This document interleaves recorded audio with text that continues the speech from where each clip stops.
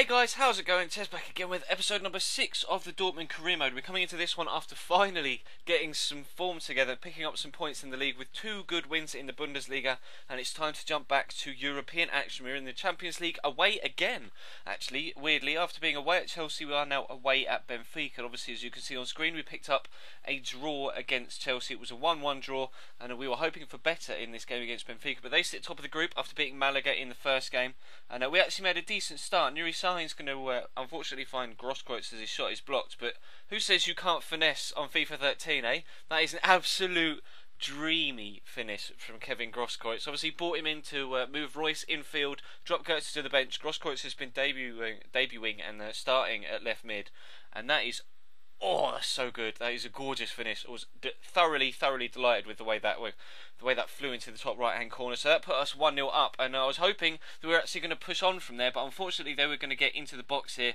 It's kind of a dodgy tackle from the defender. I think it was Nevan Subotic. Kind of, see, all he's got to do there is go with his right leg and hook the ball away. But weirdly, it seems to happen time and time again.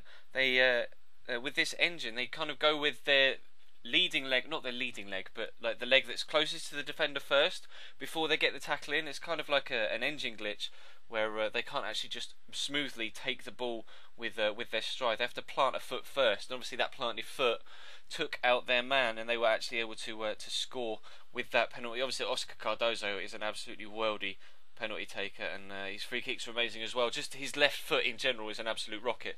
But they brought on Pablo Aimar in the second half, looking for that little bit more creative spark, but Sheba's actually going to get in the box here. Fortunate with the knock on from the defender, squares the ball, but Mario Goetze just doesn't quite have the legs to be able to get on the end of it, and it does unfortunately go straight out the other side for a throw-in. And then Sheba's going to get another wonderful opportunity here, but unfortunately Artur Marias is on form to bring in an amazing save and keep Benfica in the game.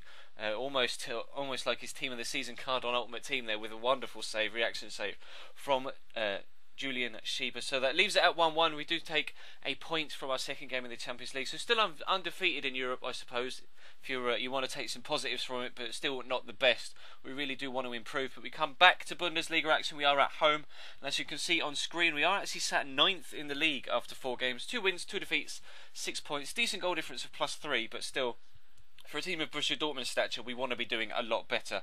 And Blazikowski whips in a beautiful ball for Grosskreutz, who can't quite find the finish with his head to put us 1-0 up.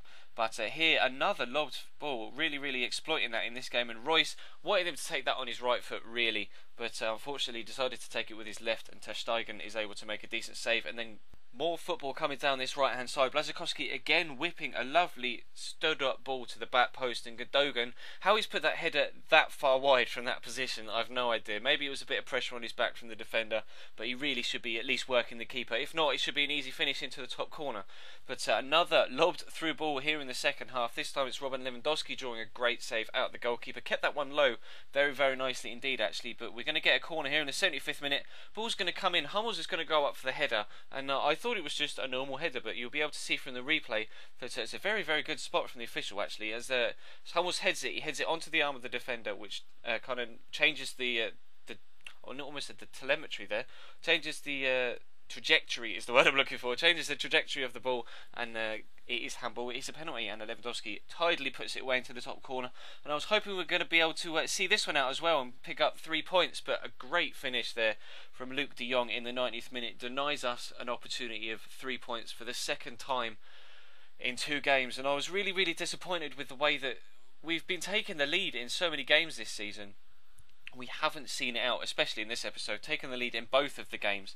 We took the lead against Chelsea as well in the Champions League a couple of episodes ago, and haven't been able to see the games out. So it's really the defensive side of things where I need to improve if we're going to be a threat in all competitions this year. But we come back to Bundesliga again, away from home for a second time in this episode, and it is against Hannover 96. And we get off to a great start, taking the lead once again. Royce is going to be twisting and turning, get a lucky deflection off the play, but Lewandowski with a tidy finish there, really clinical to make sure that right into the bottom right hand corner to put us 1-0 up early on, and I was hoping to be able to keep the lead, but typical with the way that this episode's been going so far, as you can see we sped it up because they got an insta reply.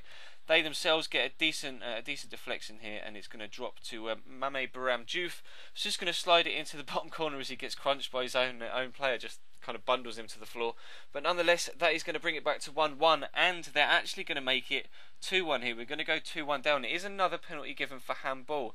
You can see Schmelzer here, no idea what he's doing, going up with his hands just to try and block the shot. It's just a foolish move, to be honest. I really was fuming at the left back there, and typically we did go 2-1 down. Abdullawi does smash that right down the middle, typical with, or similar in fact, to the Robert Lewandowski penalty in the previous game. But nonetheless, we do go in at half-time 2-1 down, but we have had more of the ball and more chances, so I was confident going forward into the second half that we could at least get a point out of this one, and we do actually get a good goal here. Royce is going to make a decent turn, uses acceleration to get away from the defender, kind of scuffs the finish, but that scuffed finish actually makes the ball go right into the bottom corner and out of the goalkeeper's reach. So I made a couple of changes, brought on Mario Götze and Rodrigo for Lewandowski, just to kind of freshen things up, try and give me some more legs up top, and it actually paid great dividends. We've just carried on. This wasn't cut at all, straight from the throw-in just after we brought the subs on.